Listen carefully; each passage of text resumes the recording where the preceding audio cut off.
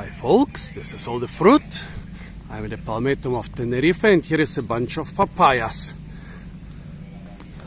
Over a year ago I made a video about this one here, a male or rather hermaphroditic plant with mostly male flowers. And back then I was so amazed by this male plant having fruit. Yeah, there were fruit hanging here, that I didn't pay too much attention at the other plants in the bunch. They look quite amazing. Look at them. A lot of small fruit. 2 on a stalk, 2, 3. Here again, 3. I hope you can see it. The light is not perfect. Up there, also lots and lots of fruit. They grow in bunches of 2s or 3s from that plant. Here they seem to grow mostly in ones. But here on the big one also they grow in bunches. There are a lot of old broken fruit on the ground, and here is one which seems to be still good. Not perfectly ripe. And the boss of the Palmetto, Mr. Carlo Morici, told me that this is a feral Cuban papaya. What does he mean by feral? Well, the papaya does originate in the Caribbean, Central America, South America, this area, and they are wild papaya species there, which also hybridize. Sometimes it creates strange things. But by feral, he refers to plants which have escaped cultivation, maybe even hundreds or thousands of years ago, and grow kind of wild in parts of the Caribbean. I saw such plants in Florida. And he says this one is from Cuba. Well, this fruit is not completely ripe, but it fell off the... Well, it's not a tree, it's a pseudo stem. It's basically like a giant herb. It fell off the stem. So we are gonna eat it.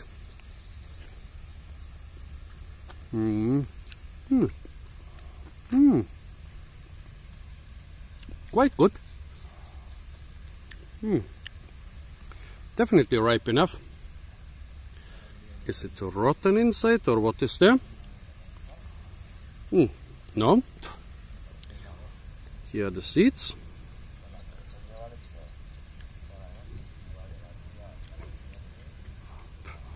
It's quite a good papaya. As far as papayas go, this one is good. I like it.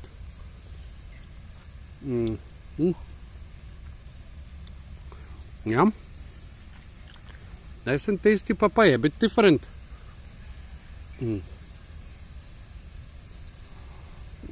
From most supermarket papayas, with a milder taste, in fact. With a milder flavor, but still sweet.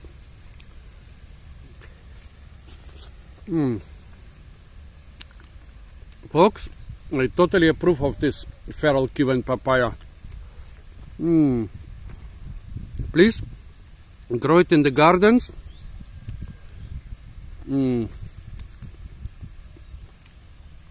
Yeah, it's a good one. As far as papayas go, this one is one of the better ones. For sure. I like this one.